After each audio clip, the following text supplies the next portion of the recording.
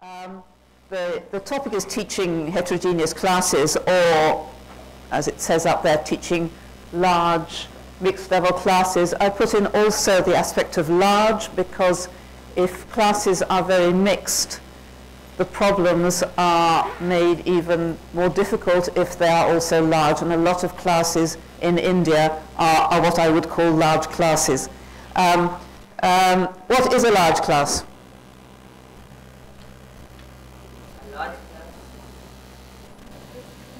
What is a large class in Indian terms?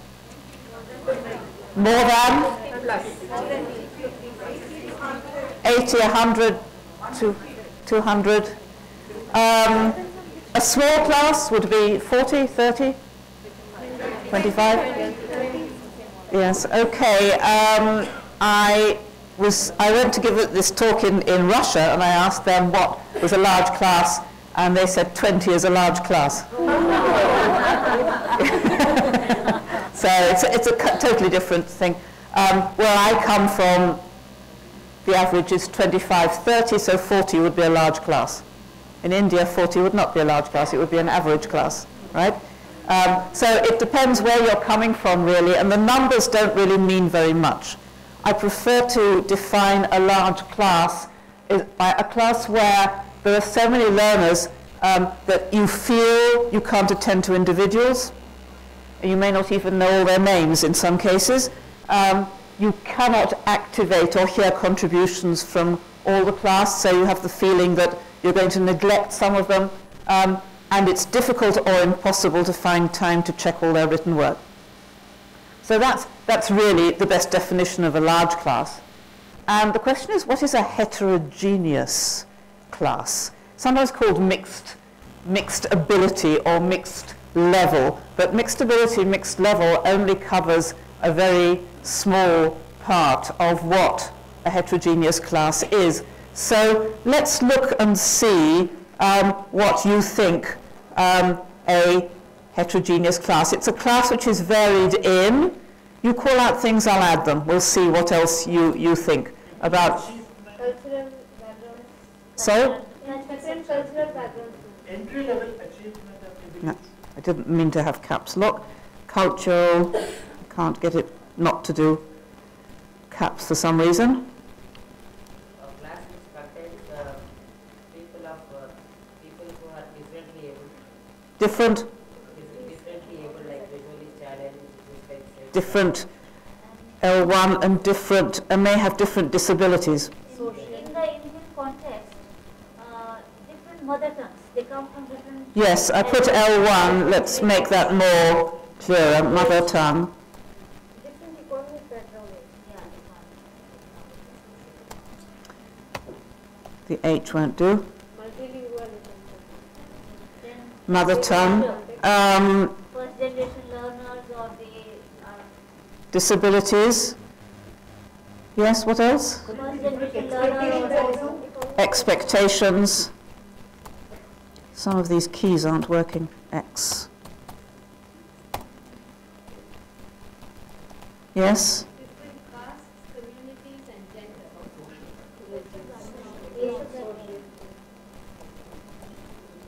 Age is a factor. With RT, you have to different Age or maturity. You might get children who are the same age, but actually different maturity. Anything else? Intelligence.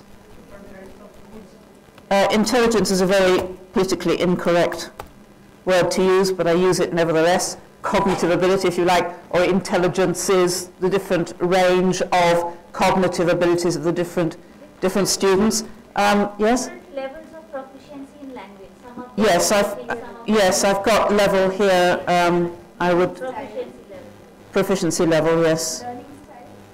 Yes, very much so. Learning styles. Interests. Different levels of motivation. Different ability. I haven't got any more room, but I might add ability to discipline themselves. Some more discipline. Attitudes, yes. motivation, I'll add that here, attitudes. Okay, so what we have here is that a heterogeneous class is a class, I'm sorry I've got a mistake there, but I'm not going to go back and correct it now, a class which is varied along all these different parameters. It's not just that they're different levels, or just that they're different abilities. They're all sorts of different people. And in my presentation today, in the workshop, we're going to look at things which affect various aspects of that. Problems, various problems come up when you're teaching large, heterogeneous classes. The main key one, I think, as teachers is how do I provide for learning for all of them? How do I make sure they're all learning? When they all have different learning styles or at different levels, different abilities, how do I make sure that I am providing opportunities for each to progress at his own or her own level, learning style, and so on? How do I find suitable materials? A lot of materials are what I would call homogeneous. I'll be explaining what I mean later. They don't allow for responses at different levels. Discipline, because some students may be more advanced, may be getting bored, and so they're starting to talk to their neighbors instead of listening to you, and you get discipline problems. Boredom, interest, again, something which is too difficult is boring. Something which is too easy is boring. Something which is not suitable to my learning style or interests is boring. And I have a problem of how to keep my entire class interested in what I'm doing. Pace, what pace do I take it at? What level of difficulty? How do I reach all the individuals in a big class when they're all different? There's lots and lots of problems. Assessment, which I'm not going to deal with today because it's a whole different field on itself. You had a whole conference about that last year, so I think I'm allowed to leave that out this year. It's not all bad news, actually. There are some advantages to classes like this. First of all, if you have a large class, then you're using your teaching personnel well. For each teacher, so many more students will get to learn English, so we have to say that. Educational aspects, if all sorts of different people are working together, then you've got the situation where you can encourage helping each other, tolerating, respecting the other, people who are different from me, and learning to live with them. It's a sort of microcosm of society as a whole. Richer personal resources. If I have a discussion and I want ideas or experiences, if I have a very mixed class, then the ideas coming out will be much richer than if I had a small homogeneous class. Incidentally, the best definition of a heterogeneous class I heard is a class of one. A homogeneous class is a class of one, a heterogeneous class is a class of two. Because as soon as you get more than one person, you're into a mixed class. So even a class of two is heterogeneous, let alone a class of 40, 50, or 100. Challenge teacher development. If I'm teaching a class like this, then I'm stretched to the limit of my teaching ability. I have to be very inventive, creative, thoughtful about what kinds of procedures I'm using, and this will help me develop as a professional. And I'm not just saying this, there is actually research to show that teachers who are teaching these kinds of classes actually do develop more than teachers who are teaching easier, quote unquote, classes. So there is that as well. What I'm going to be looking at in this session for the next hour is, a little less than an hour already, some things that can help. I'm not going to call them solutions, I think that's a bit arrogant. But things that can help, simple techniques, things that can help and which do not demand too much investment of time or money. If I'm a busy teacher teaching 20, 30, 40 hours a week, I haven't got the time to create separate tasks for each child, which presumably would solve my problem, but I don't have the time for that. I do not have the money to make tons and tons of photocopies and stuff.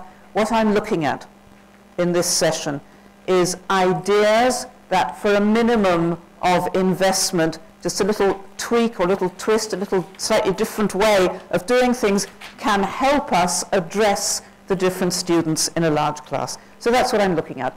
And I'm going to look at various principles divided into 3 sets. Firstly, I'm going to call keeping them motivated. I'm going to look at things like variation in the way I teach my class and interest, the interest of the students. The second heading is reaching the individual. Incidentally, this PowerPoint presentation will be on the British Council site. And in any case, I'll be giving you my email. If you can't get it from that, you can write to me and I'll send it to you. So if you'd like to take notes, that's fine, but you don't have to. Reaching the individual, individualization, which is slightly different from personalization. I'll be explaining the difference in a moment. Personalization. And collaboration, working together, because if I can't teach all the students personally, they can help by teaching each other in some situations. And finally, the key one, and the last 2 items are perhaps the most important under the heading of providing for learning at different levels. The first is open ending, something I call open ending, which I'll explain when I get there. And the other is a principle called compulsory plus optional, or core plus optional. So I'll be going through these, showing you some ideas, trying some things out, and I hope that you'll find some useful things you can take back to classrooms or teach the teachers that you are teaching or supporting wherever you come from. There is room at the front here if you'd like to sit down. Okay, so we'll start off with the first, which is variation. Abraham Lincoln, there's a very good movie just come out about Abraham Lincoln, but the real Abraham, the historic Abraham Lincoln, once said, you can fool some of the people all of the time and all of the people some of the time, but you can't fool all of the people all of the time. You know that? So how that applies to us, and to be a little bit more serious, is we can, in a class of the kind I've just described, we can teach some of the students all of the time, and all of the students some of the time, but we cannot, being realistic, we cannot reach all of the students all of the time. Let's be realistic. We're human beings, they're human beings. There are going to be times when, in order to explain things to one set of students who haven't understood something, I'm going to neglect the students who already have understood and who are bored. Or, conversely, I might be giving something very challenging which answers the needs of some of my students and does not answer the needs of others. There are inevitably going to be times when some of my students I do not reach. And therefore, what I have to do is make sure that it's not always the same students. Not always the same students who are neglected, not always the same students who are taken care of. So I need to vary my lessons. So I need to vary my topics so that a topic that is interesting to this set of students today, but not to them, I can use a different topic tomorrow so that the other set are interested. Similarly, demands, sometimes more easy, sometimes more difficult. Try not to get into the rut of doing things that are always the same sort of level, addressing what a colleague of mine calls the non-existent average. Okay, so the ones in the middle who don't really exist. Classroom organization. This is a question of learning style. Okay, you mentioned learning style. Some people really like working on their own. Some people really like working collaboratively with their friends. Yet others prefer to sit quietly and just have the teacher run the classroom. There is no value in itself attached to collaborative work. It's not that group work is a good thing in itself. It happens to suit some students or some particular types of learning more than others. If you're going to a conference, say you're going to a conference and someone's there are 2 sessions on the teaching of vocabulary, and you know that one of them is a collaborative workshop where people will be working in pairs on tasks given by the lecturer, and the other is a straight top-down lecture. Which would you rather go to? Okay, I'm getting very mixed answers here. And it's not because one is better than the other. It's because people have different preferences.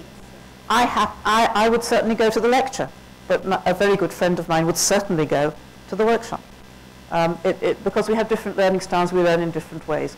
And it is perfectly legitimate to wish to prefer to learn in different ways. But what I need to be aware of is that, yes, my students therefore have different learning styles in this way, and therefore I have to take care to use group work sometimes, but not too much, individual work sometimes, teacher-fronted work sometimes, so that I mix and cover my different students' learning styles. Visual all, again, to vary along visual all, productive, receptive parameters, and the different kinds of materials. Some students are really turned on by using electronic stuff, laptops, smartphones, whatever. Some students don't like and prefer pencil and paper. Some people prefer books. Some people prefer working off the board. There are all sorts of different preferences here. Again, I need to vary. So that's just the basic starting line, okay? Variation. The next one is interest. Of course, it's always important to be interesting. Never mind who your classes are. Even with the smallest, most homogeneous classes, it's always important to be interesting. It is particularly important in large heterogeneous classes because if you are doing an activity which is too difficult, too easy for a lot of the class, they are going to be bored unless you can make it worth their while to do it because it's interesting. And therefore, I have to design my activities with not only the difficulty level in mind, but also the interest value. What is interest? It's very, very difficult to define. Can you define it? What is interest? Something which keeps them working well. A threat of punishment could keep them working, but that wouldn't be interesting.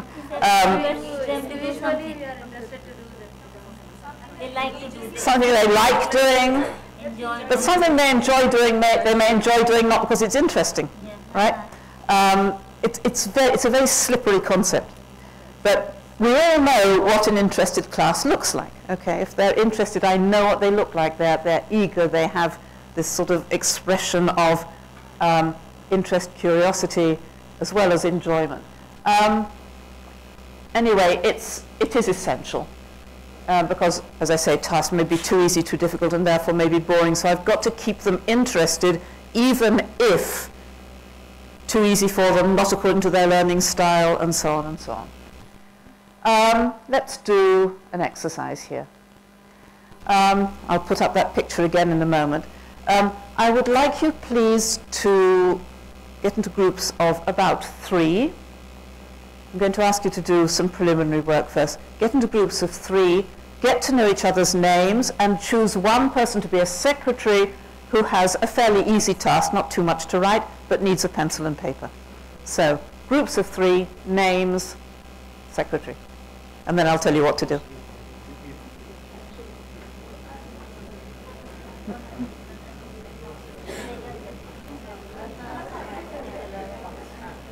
It can be 4. It can be 4. It can be 4 or 5 even. You can be flexible. Or 2. 3 is just a baseline. So however you're comfortable.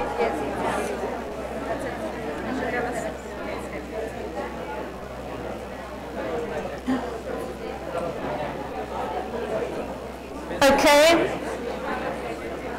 Is everyone ready? You know each other's names? You've got a secretary? You've got a pencil and paper? You could, I suppose, use a smartphone, but pencil and paper is simpler. Okay. The task is this. I would like you to imagine that you're regressing to second-year English. You're fairly small children, and your knowledge of English is limited to basic nouns, prepositions, present tense, not very difficult vocabulary. And this exercise is aimed at developing your speaking skills, just enabling to use the limited language you have to convey ideas, messages. I'm going to show the picture on the screen, which you saw for a moment a couple of minutes ago.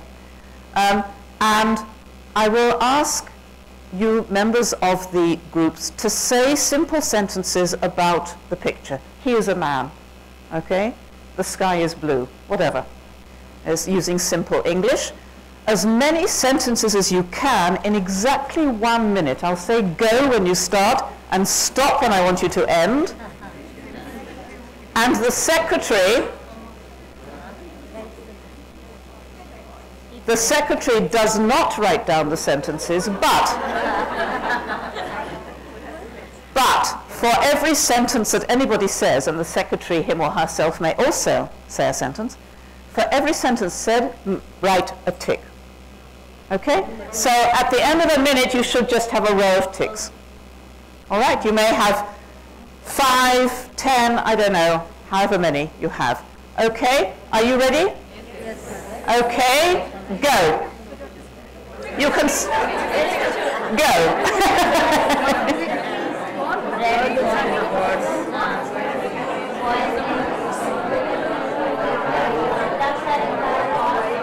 Past.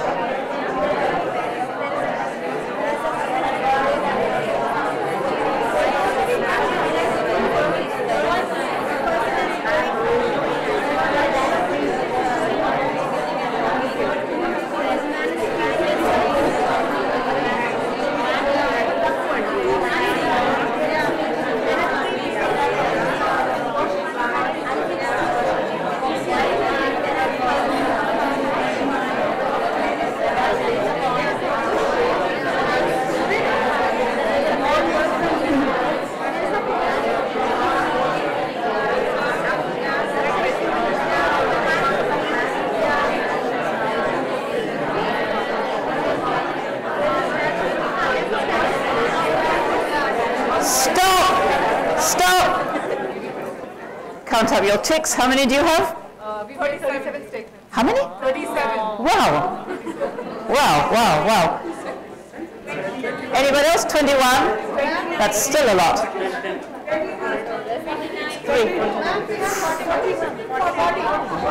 I don't believe it. This is an amazing. I've never had a group of teachers who's got so many of it.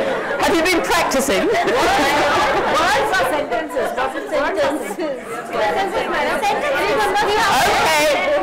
Okay. The second round is like this. I'm going to show another picture in a moment. You do it again. You try to break your record. Okay?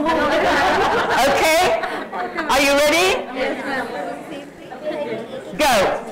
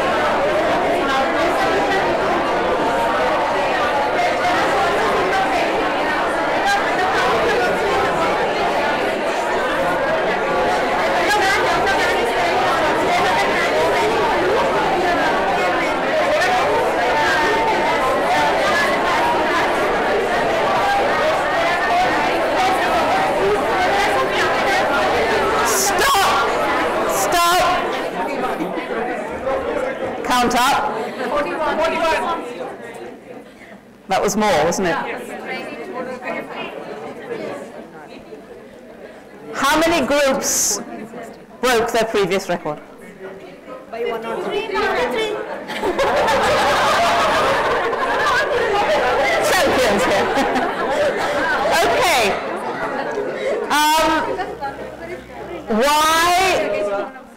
Why were you interested? And don't tell me you weren't interested because I was watching it. The exercise was much too easy for you. So I was replicating the situation where you're working on something which is much below your level and therefore potentially boring, but it wasn't boring. Why? Who was competing against who? Did you feel that you were competing against other groups? Mostly not. Some people do, but mostly people don't feel they're competing against other groups. The second time, you're certainly competing against yourselves. The first time, but it had the feel of competition, didn't it? And the question is where this was coming from. I think what it was coming from was there was a feeling of slight rise in adrenaline, slight sort of slight positive stress. What do you call positive stress? It was enjoyable. It wasn't stressful, nasty. It was pleasant. It was the feeling you have when you're playing a game. It felt like a game. Curiosity. What was game-like about it? What produced the game-like feeling? There was a target given. The timing, because what was happening, you had to do a very, very easy task, but you knew you only had 1 minute and the seconds were ticking away. Now, if I had said, say anything you like about the picture, much less motivating, right? The motivation is produced by the slight tension produced by the time limit.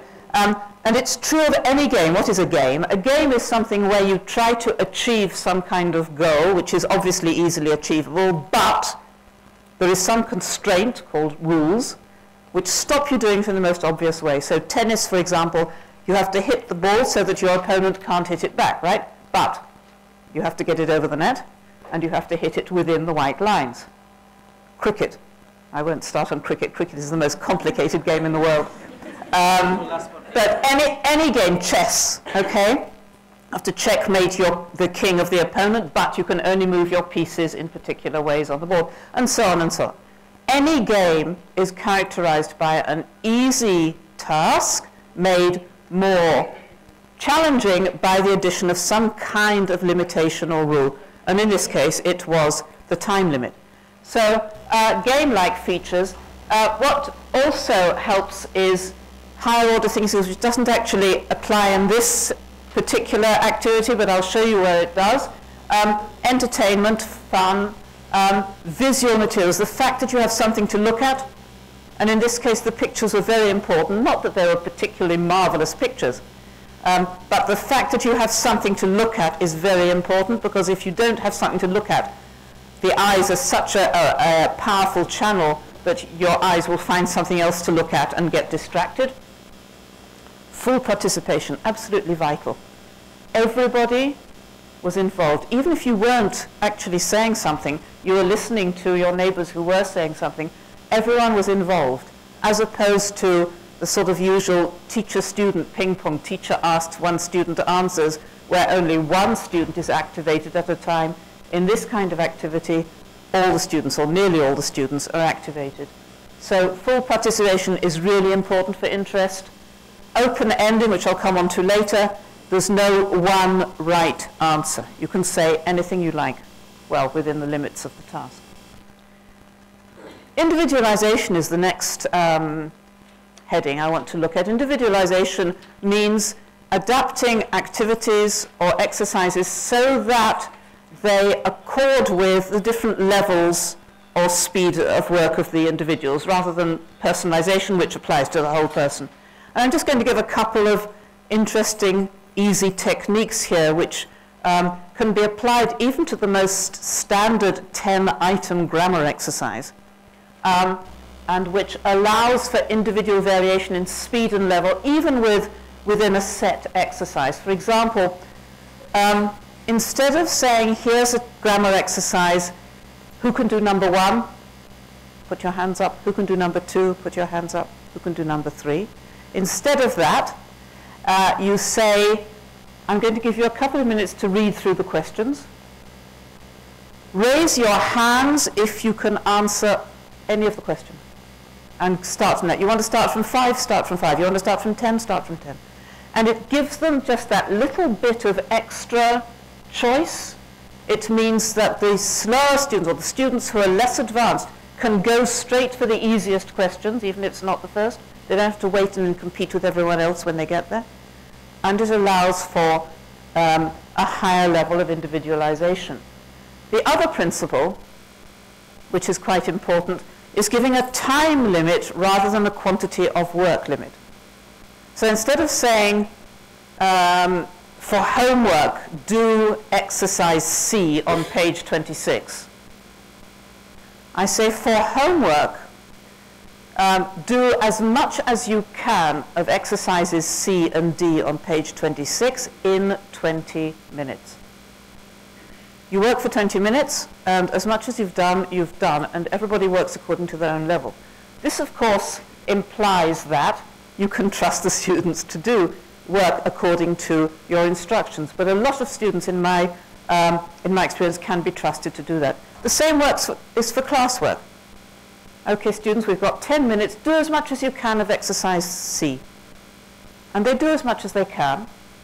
If they've done 2 questions, that's fine. If they've done 5, that's fine. If they've done 10, that's fine, because the limit I gave them, the success level I set, was I wanted to see all of you working for all of that time, and however much you've achieved. Everyone works according to their own speed, pace, level. So that's just a couple of tips there. Personalization means providing students with possibilities to express their own experience, preferences, opinions, ideas. And this doesn't only apply to more advanced classes. Here's a very simple one. For elementary students, first year English, let's do it with you. Imagine that you have reverted to the age of 7, all right? Your parents have told you that you can have a pet, which may be a cat or a dog or a pony, maybe black, white or brown, maybe large or small or medium-sized. Imagine yourselves at the age of 7. What would you, no, money, no object, no problem about a stable or anything like that. Money, no object, which would you choose? So what you need to do is choose one item from each of those columns and just jot down which you would choose.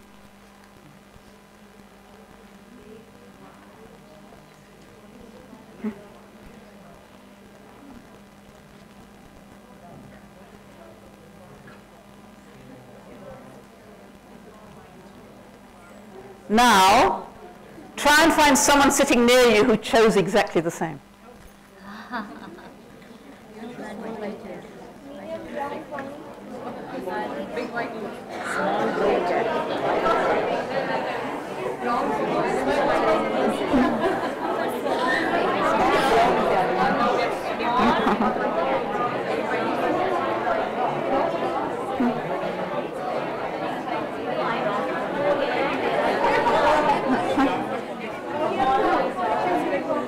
Okay, did anyone find a soulmate? Wonderful, yeah. It's a lovely feeling, isn't it? Even at our age, you know, it's even adults. It's nice to find someone else who chose the same as I did. And you've got lots of practice in the combination of the adjectives and nouns. In your languages, does the adjective come before the noun or after it? In your languages, before or after? Before, so it's the same as English. Okay. A lot of languages have the adjective coming after, so this is a real problem for them. For your students, it would be less. But still, it gives them practice in vocabulary, and it is deeply personalized because you're expressing your own preferences, and they're genuine, authentic, personal preferences. At a higher level, for more advanced students, this is a nice one to do metaphors, and you can do it in all sorts of things. But this is a metaphor for an English lesson. Let's change your personalities and go back to being teachers or teacher trainers, teacher educators. In your roles as teachers or teacher educators, which, in your opinion, is the best metaphor for an English lesson? Don't share for the moment, just jot down or think. You don't even need to write it down, but choose one of them. When you have chosen, just share with the person sitting next to you and the reasons why.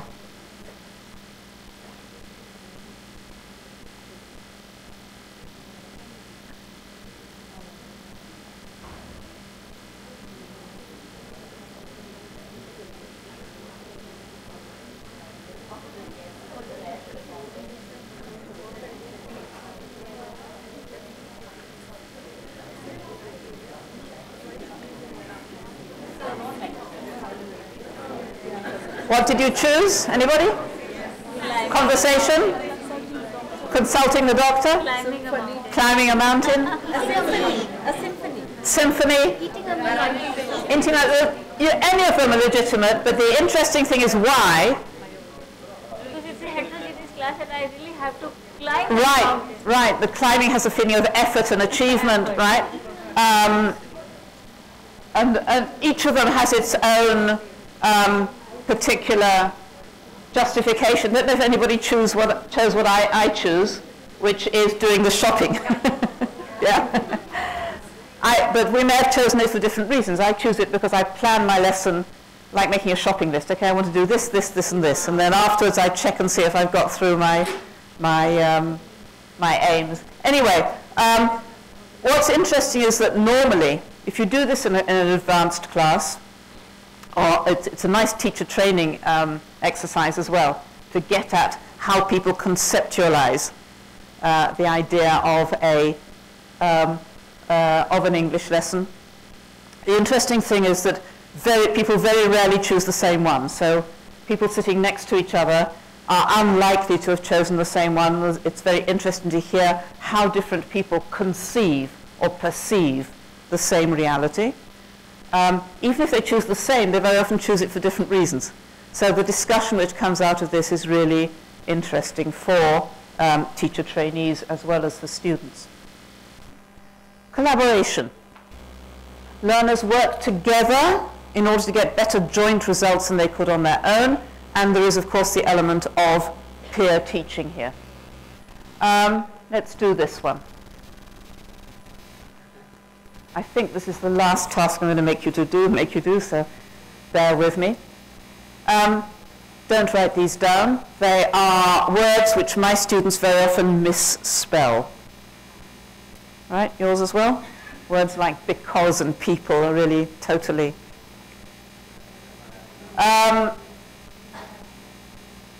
there are 10 words there, and the activity here, forget what I said about collaboration, we're going to do it as an individual task for the moment. I'm going to give you a few seconds to look at that screen. I'm then going to take it off the screen and ask you to write down as many as you can remember. So it's a kind of Kim's game, but on words, a memory game. So a few seconds to photograph that screen in your minds and try to remember. Don't get out your cell phones and start photographing it properly. And then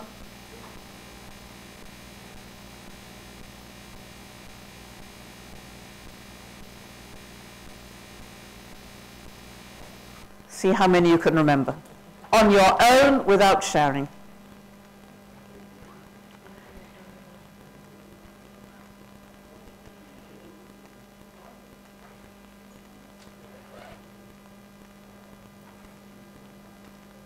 I can usually only remember about 4 or 5 of these. I'm very bad at it. Did you get 5, 4, 5, 3? 4. That's okay. That's one. Wow. Okay, now, when you've got as many as you can, share with the people sitting next to you, behind you, in front of you, and see how many you've got there together. If you can get up to 10 together.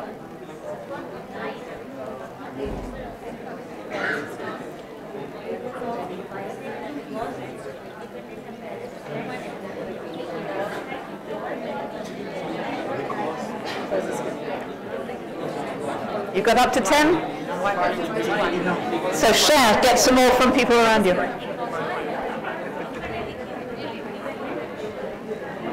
Anybody got up to 10? With help, got up to 10? 9? 8? 8 is pretty good. 10, wow. Okay, here they are. What did you forget?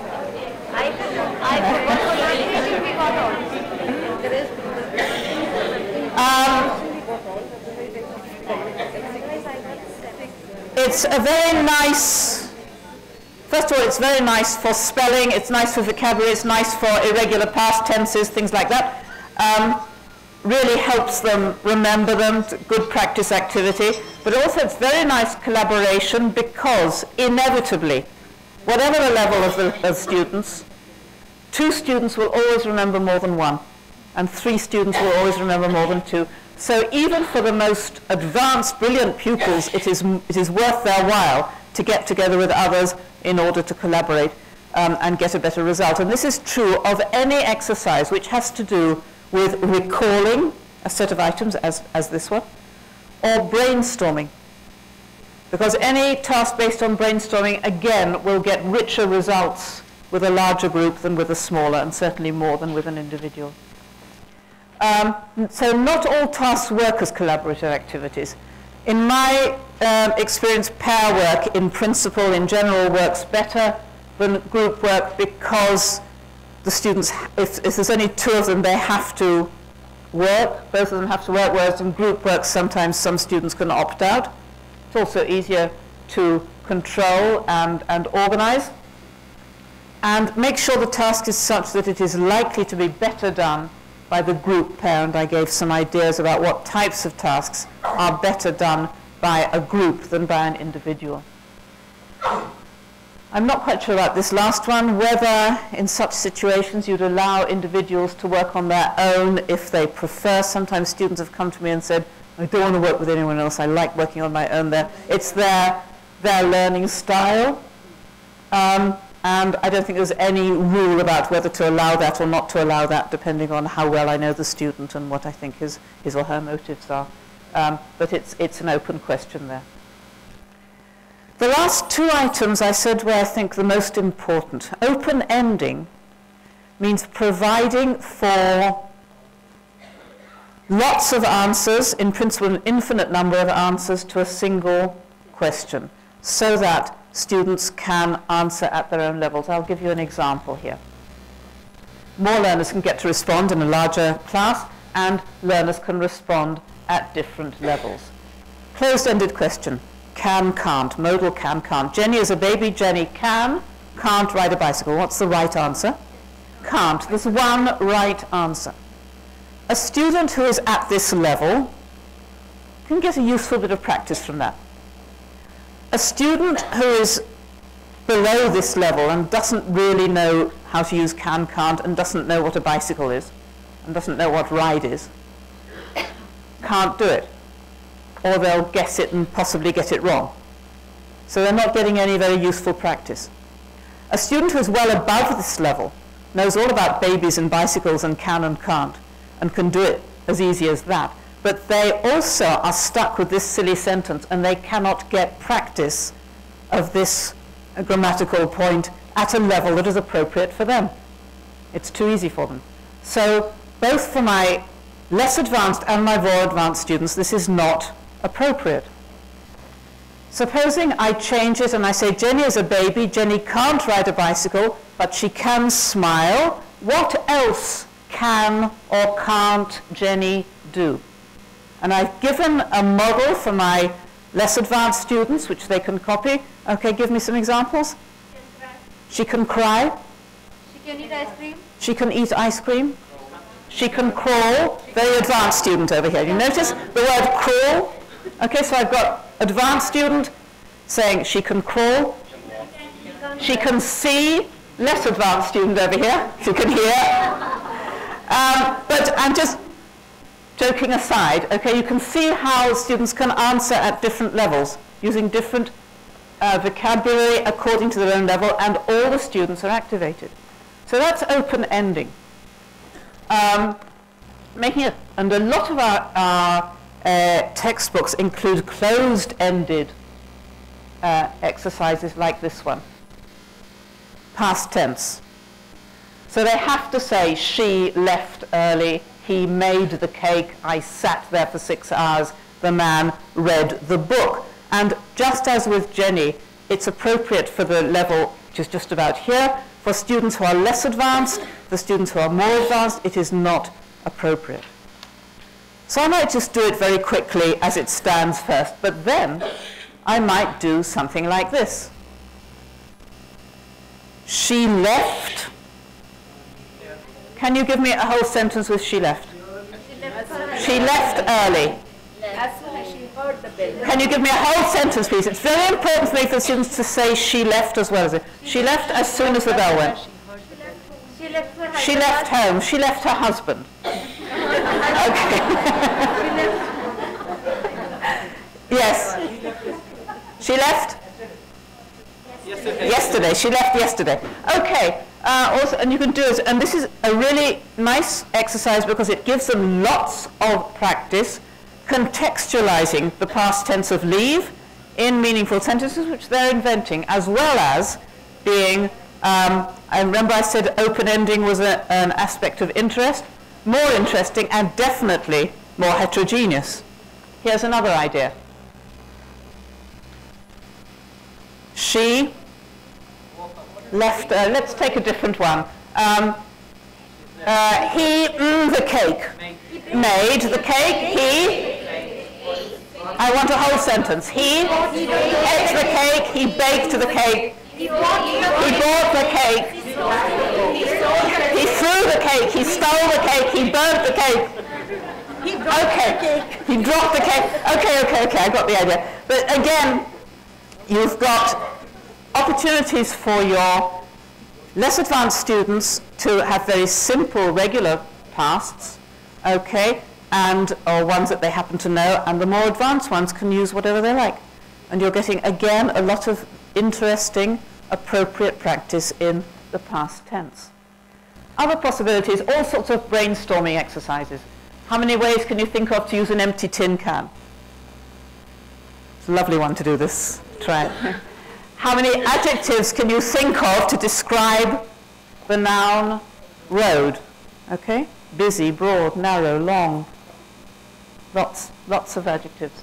How many nouns can you think of can be described by the adjective hard? So a hard piece of iron, a hard question, hard. How many things can you think of to say about this picture? We did that. How many ways can you think of to solve this dilemma at a more advanced level? How many ways can you think of to compare a train with a car? How many endings can you think of for the sentence, if I had $1 million? Slightly different heading, all of those were how many different answers can you think of? This lateral thinking asks you, remember I spoke before about higher order thinking skills, makes you work a little bit harder in thinking of answers. But again, it's open-ended. There's no one right answer. So, for example, instead of a train with a car, how many ways can you think of to compare a tree with a piece of spaghetti? And your mind has to work hard. Okay, so, for example, give me a sentence with using comparatives.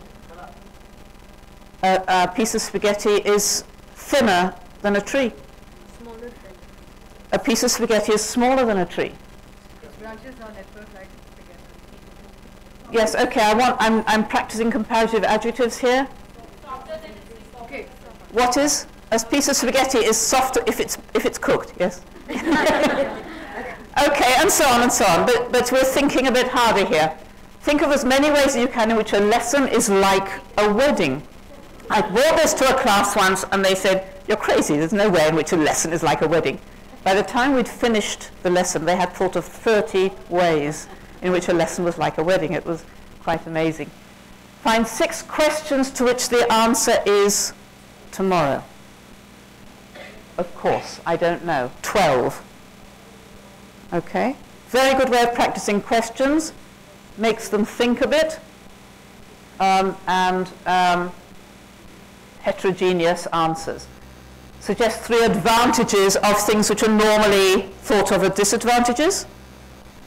Name 10 things you have never done instead of the normal things you have done. Name 6 things you can't touch. Say 6 negative things about whatever. And the last one I rather like, say 4 nice things about your friend using a negative. She never quarrels with me. She never quarrels with me. Okay, she never tells my secrets. And so on. You think about it, but you have to work higher order thinking skills, trying to work out logical answers to questions. The final thing I want to talk about the last few minutes is a principle called compulsory plus optional. What this means is, could be activities and tests. It means that the class is given a core task which is easily doable by everyone. It is the task where the success level is such that virtually all my class can do it. Okay, so it's easy. But then I add to that an optional task which is challenging for the more advanced or faster working students. And I will usually hint to the ones I know who can do it that I expect them to go for the optional. Keywords in the extractions, what you will see in this type of task is at least. Do at least such and such, and more if you can. Do X and do Y if you have time.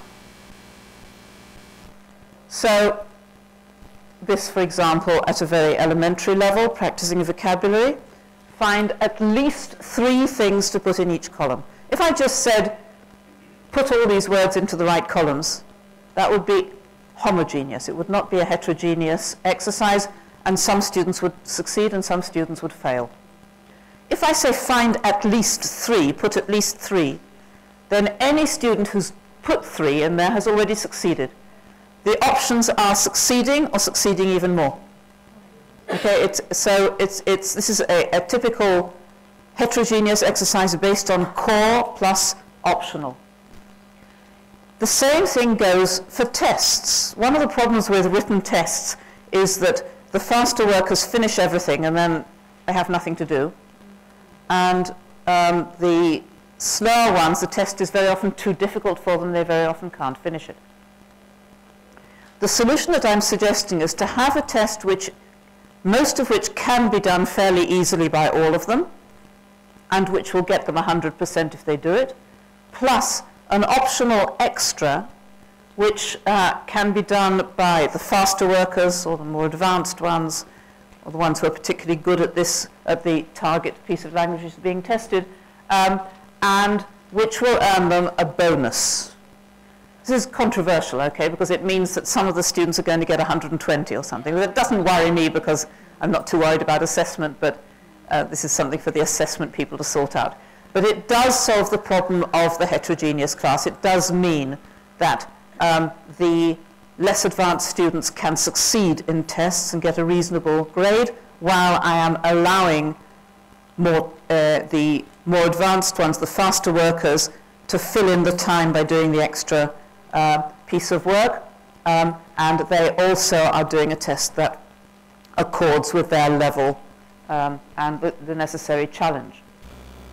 So most of the test is compulsory, given a grade out of 100. A final section is optional and gets bonus points. I don't know how acceptable this is in the kinds of schools you're working with. Where I work, I can get away with it.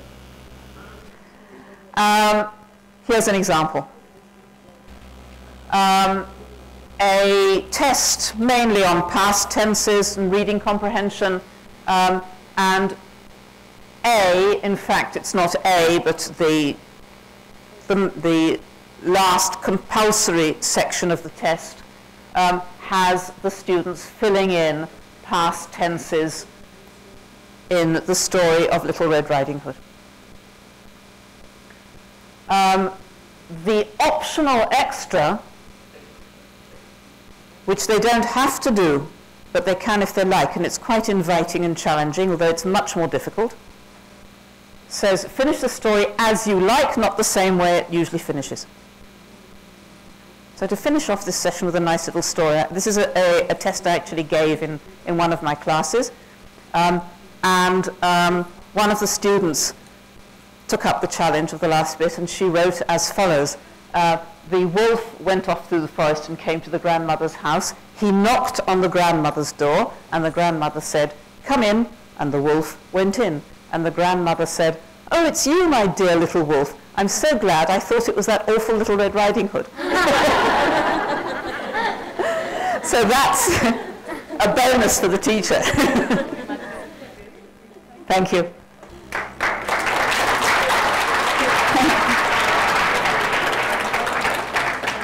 if anyone wants these, as I said, they will be on the British Council site. If not, here's my email. Please feel free to email me and I'll send you the slides.